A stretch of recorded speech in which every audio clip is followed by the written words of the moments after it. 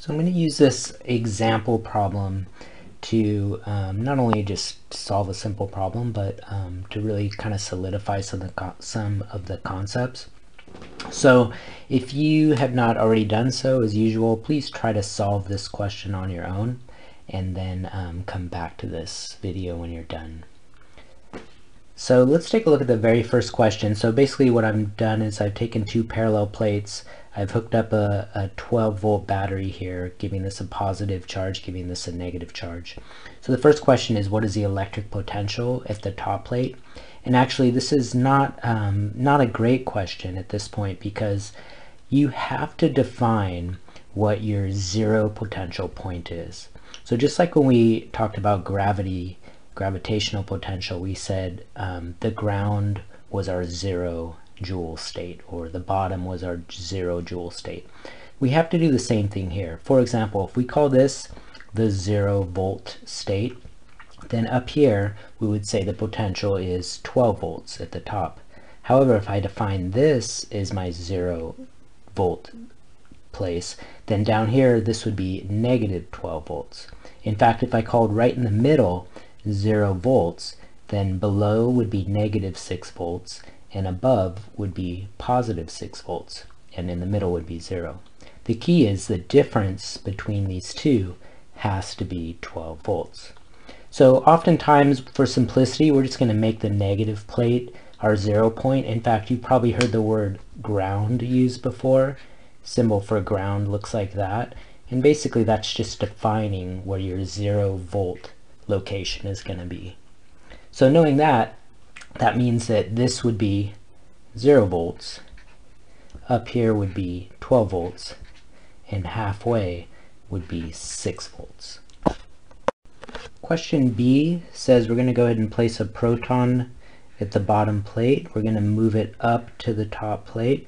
We want to know how much work is needed to do this.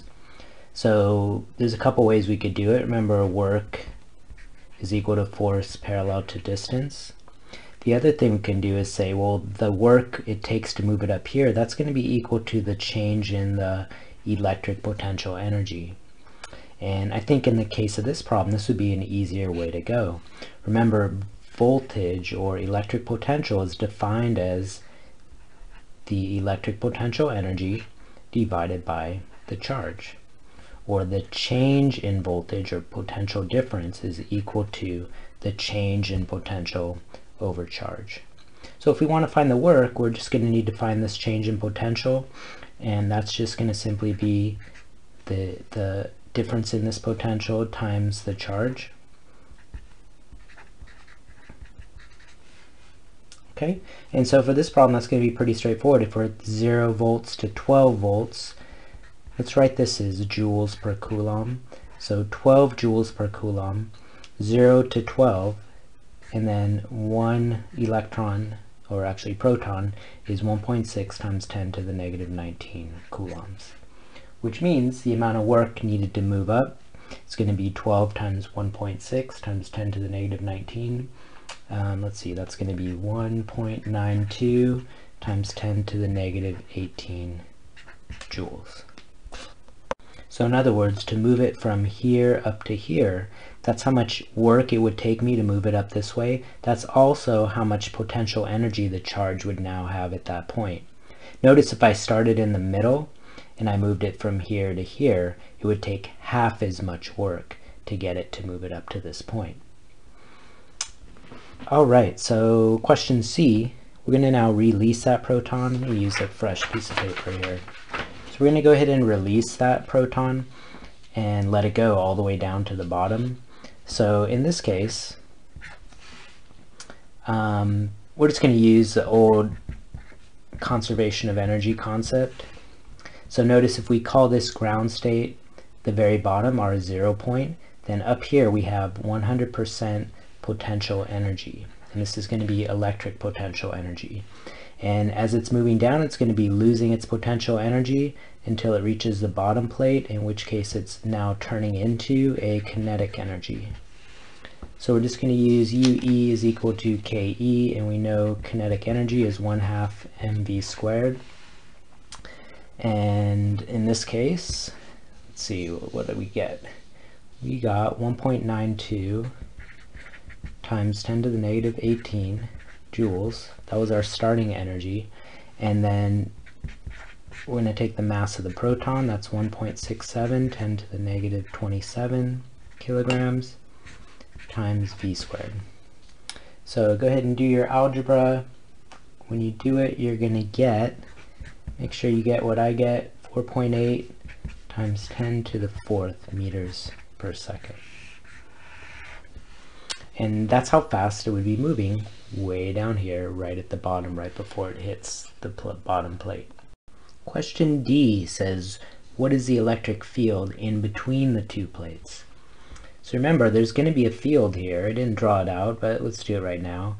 Remember, the electric field is what would happen if we put a plus, a positive charge, test charge here. Well, the plus is going to head on down from positive to negative. So our electric field in between the plates looks something like this. And so we want to figure out what's the strength of that electric field. We do know for parallel plates that the electric field is going to be equal all the way through and constant, except on the edges. The edges it's going to be slightly less, but for our purposes in between it's going to be the same.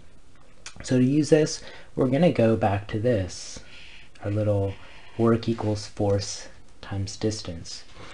So let's derive this equation, and I'm going to derive this, and you can use this in future problems.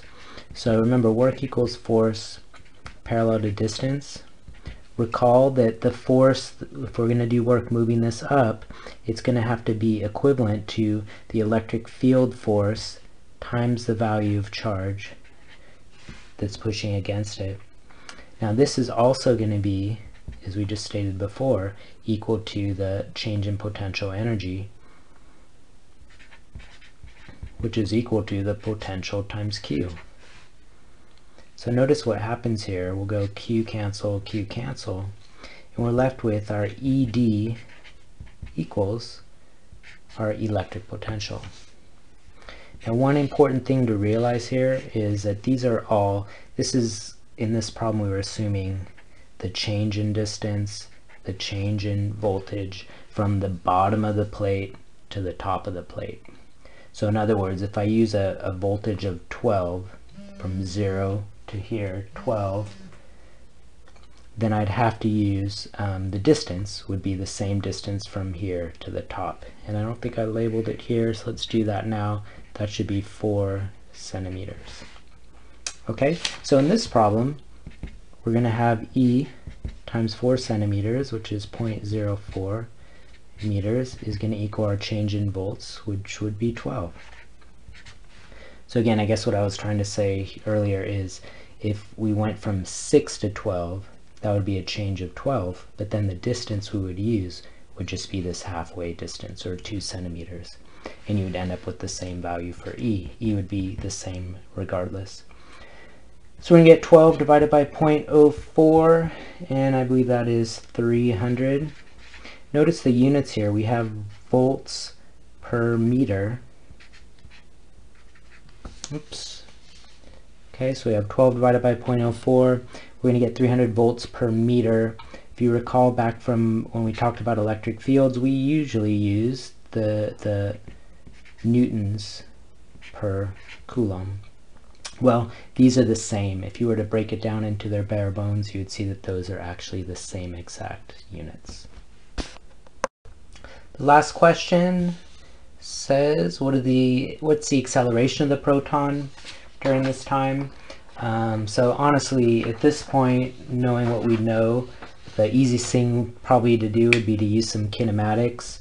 We know the velocity at the top is 0. We know the velocity at the bottom is v final, and then we know the distance that it's traveled. So based on this problem, I would probably just simply use your good old kinematics equation here. But I'm going to show you a kind of a different way to do this using F equals ma. So if we use F equals ma here, we know the force on that charge is going to be equal to EQ, as we stated before.